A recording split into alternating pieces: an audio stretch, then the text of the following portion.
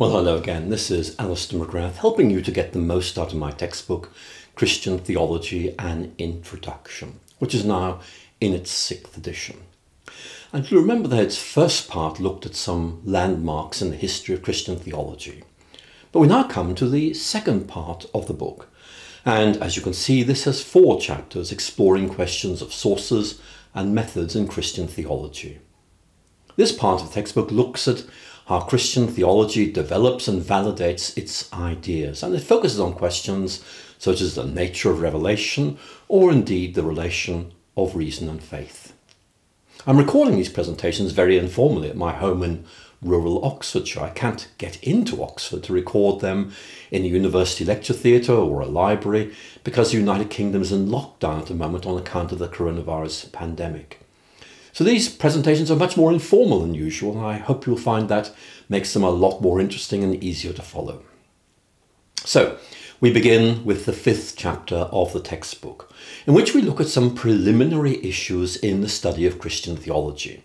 For example, how the discipline of Christian theology has been understood down the ages.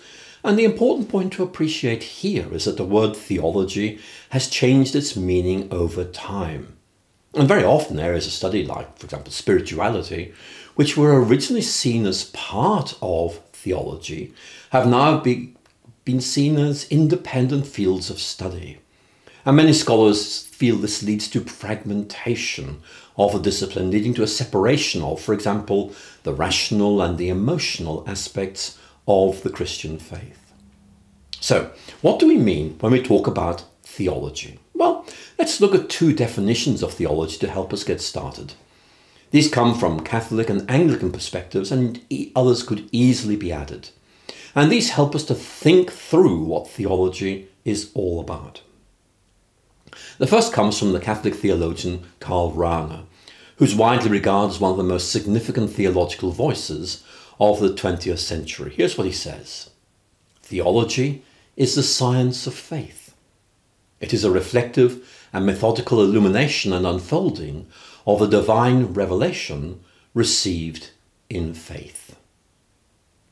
Now, Rahner wrote those words in German, and that's my very loose English translation of what he wrote. And I think the key point to pick up here is that Rahner understands theology not as the science of God, but as a science of faith.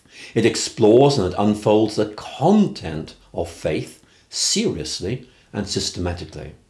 And I think this is a great way of starting to think about the nature and function of theology. So let's look at another approach. This time from the Anglican writer John Macquarie, who actually I got to know well back in the 1980s when he was Lady Margaret Professor of Divinity at Oxford University. And this comes from his Principles of Christian Theology, which was widely read in the 1970s. Here's his definition: "Theology may be defined as the study which, through participation in and reflection upon a religious faith, seeks to express the content of this faith in the clearest and most coherent language available." Now, I like that. I think it recognizes that theology arises primarily within the community of faith, as it tries to make sense of its faith. Again, remember Anselm, faith seeking understanding. And notice also how Macquarie speaks about theology in terms of both participation and reflection. Now, maybe that was implicit in Rahner's definition, but Macquarie makes it explicit. Now, both Rahner and Macquarie can be seen as echoing an idea we already noticed in Augustine and Anselm of Canterbury, namely that part of the inner dynamic of the life of faith is a desire to understand what is believed. And Anselm expresses this in the Latin slogan I mentioned in an earlier presentation: "Fides quaerens intellectum," faith seeking understanding.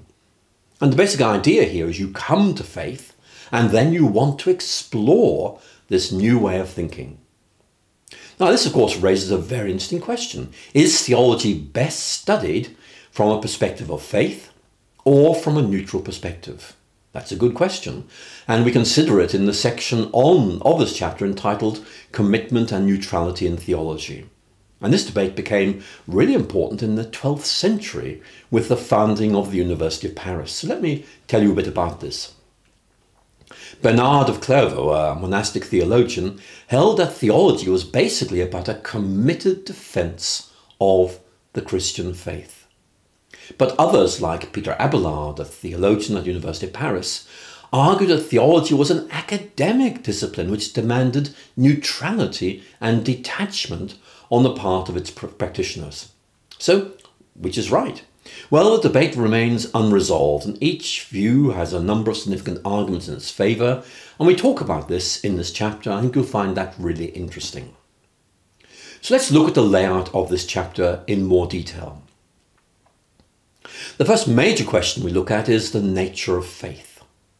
And Christian theologians have traditionally made a distinction between faith as a set of beliefs and faith as an act of believing. And you need to know about two Latin phrases that are often used in the theological literature to express this difference between the content of faith and the act of faith.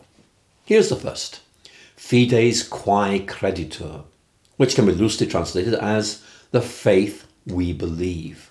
And this refers to an objective set of formal beliefs, such as those we find, for example, in the Apostles' Creed or the Nicene Creed. And these are understood to provide an outline of the basic beliefs of the Christian faith. The second Latin phrase is fides qua creditur. Sounds very similar to the first one, but it's different. This can be translated as the faith by which we believe, and it refers to a subjective act of trust or assent by which individual believers accept and appropriate the basic ideas of the Christian faith. One of the core elements of the Christian understanding of faith is an attitude of informed trust in God. And we find this, for example, in the Old Testament account of the calling of Abraham in Genesis 15. So is faith simply an act of human trust, or is God somehow involved in this process? Does God help us to come to faith? And this question became important during the Pelagian controversy, which explored the interplay of the human and the divine in faith and salvation. And we touched on this in the first chapter, and we'll consider it in much more detail in the 14th chapter. Here's the Catechism of the Catholic Church, published in 1990, which offered what I think is quite a useful perspective on this question, noticing that both God and the individual believer have contributions to make to the process of coming to faith and growing in faith. So listen to this, see what you think. Believing is possible only by grace and the interior help of the Holy Spirit. But it's no less true that believing is an authentically human act. Trusting in God and cleaving to the truths he has revealed is contrary neither to human freedom nor to human reason. So that's a useful quote to think about. So let's return to reflect on the nature of theology in more detail.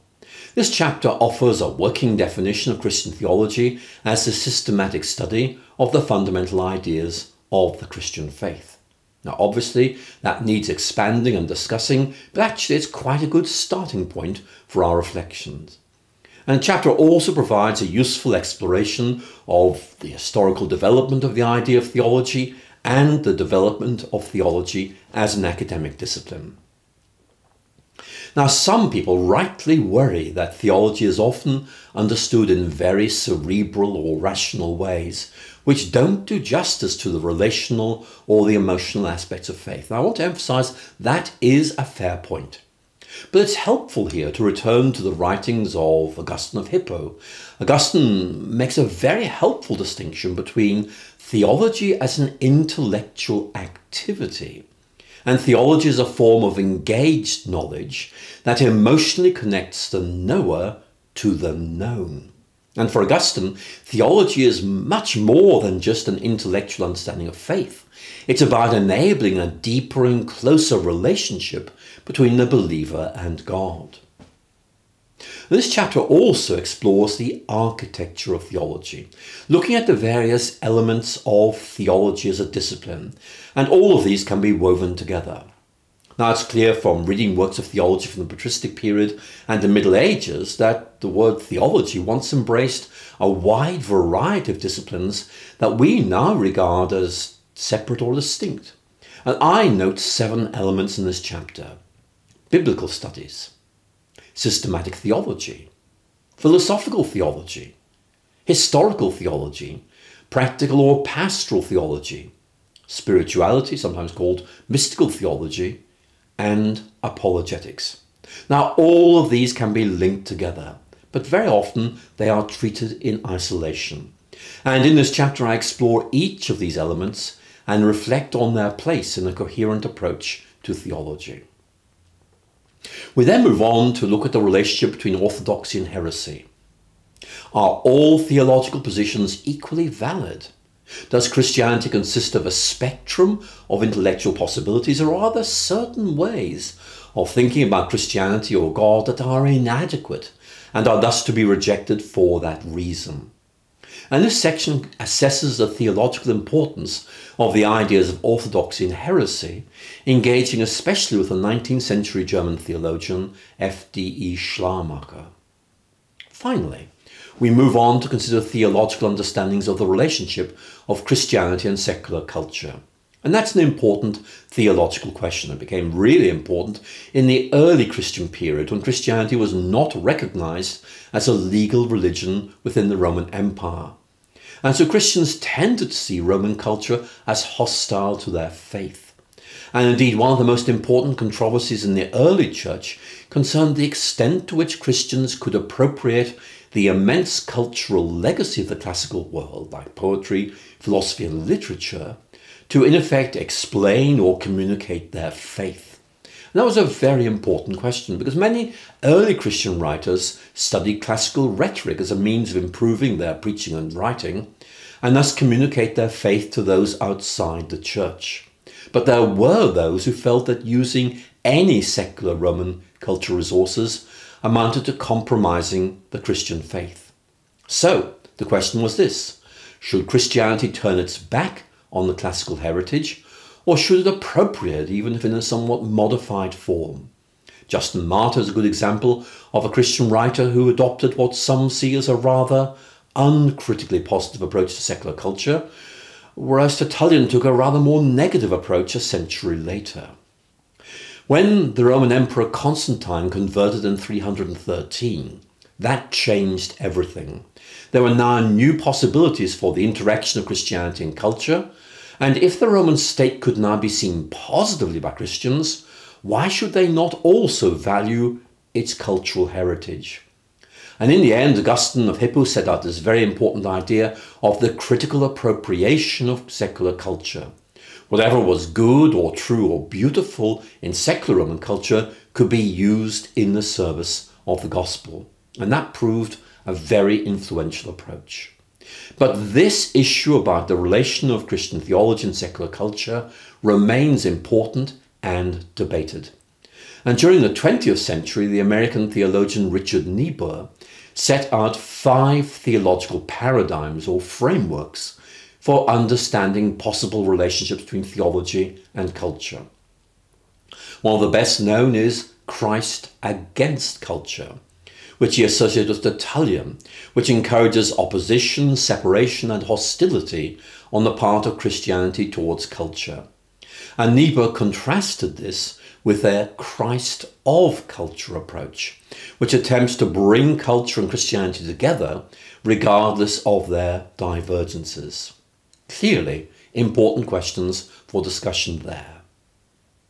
So that was a very brief overview of the 5th chapter of Christian Theology and Introduction. And it prepares the ground for the next chapter, which focuses on the critically important question of the sources of Christian theology.